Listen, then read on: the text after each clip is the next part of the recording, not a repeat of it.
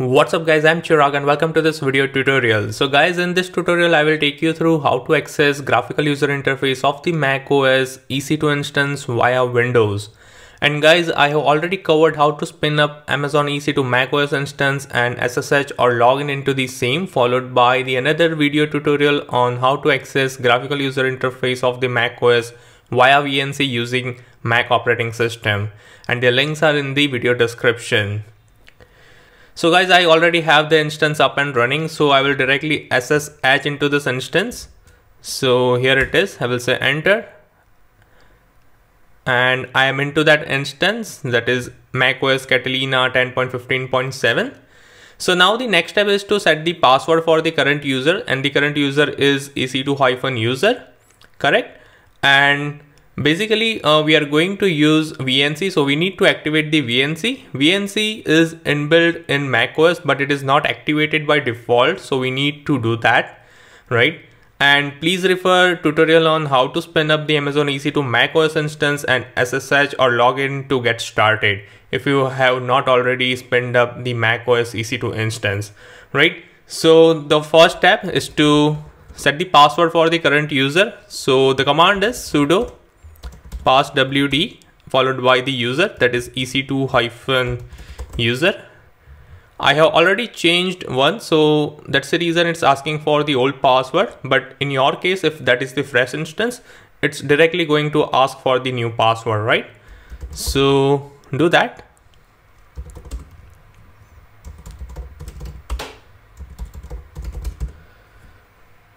Oops.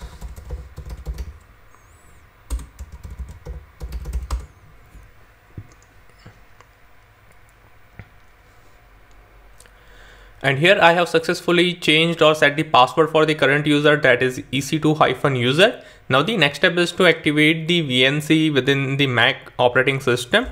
So again, we need to type a command. So maybe we will not type, it's a bit long. I have that command handy. I will simply copy and paste it over here.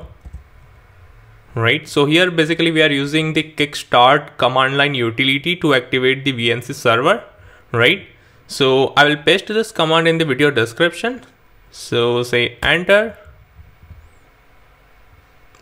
And as you can see, the remote management has been activated, right? Now, if you want to learn more about the kickstart command and the parameters or the flags that we have used over here, then what you can do is you can copy this line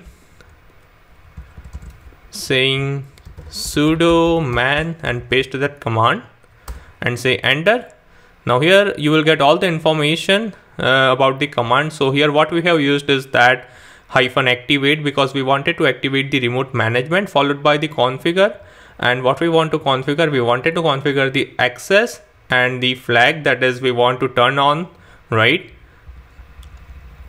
Followed by the client option that we have used. You can also use allowed access to activate or give permission to the specific user, right? So it will be something like -allowed access for followed by the specified users followed by the username, right? And then we had used client option to configure a few things regarding VNC legacy, and we had set some password using that, right? And then finally we had restarted the agent with -privs-all, that means with all the privileges, right? So you can learn more over here.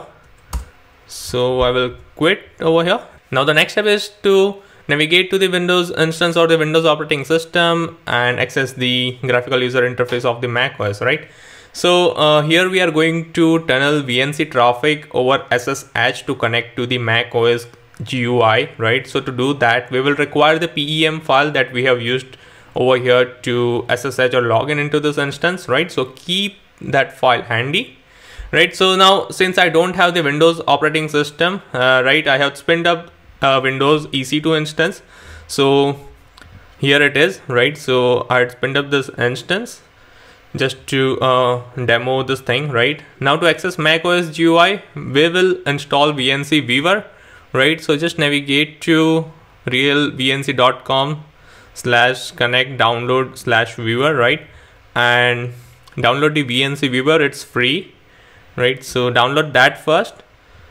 And once you have downloaded, please go ahead and open the command prompt So I have already downloaded and installed that VNC viewer, right? So I'm going to open the command prompt. So I will say navigate to desktop first, because I have this PEM file on the desktop, right? And now I will say ssh-l followed by 5900 localhost 5900 followed by -n-i followed by the identity file, that is flash.pem in my case, followed by the username, that's EC2-user @ the IPv4 public address. Let me copy it from here and paste it over here, say enter. So I have explained this command in the previous tutorial, so please feel free to refer that tutorial. So now the next step is to open the VNC viewer. So here I have the VNC viewer open. So now the next step is to connect, right? So where we need to connect, so it's going to be the 127.0.0.1 followed by :5900 and say enter, and it will prompt for the username and password. So it's going to be the EC2-user followed by the password that you have set using sudo passwd EC2-user command, right? And say enter. And as you can see, we have successfully connected to the Mac Mini or the Mac EC2 instance, right? Enter that password again, and you will be in that instance, as you can see, right? If I click on about this Mac, here it is, right? Here we have all the information, and you can get started with it, with the development or whatever you want to do using macOS instance. So guys, that's all I wanted to cover in this tutorial. And till that time, if you want me to do tutorial on any use case or service, then please leave them below, and I will try my best to come up with the tutorial as soon as possible. And if you have any queries or comments, then again please leave them below, and don't forget to like and subscribe to my channel, and see you next time.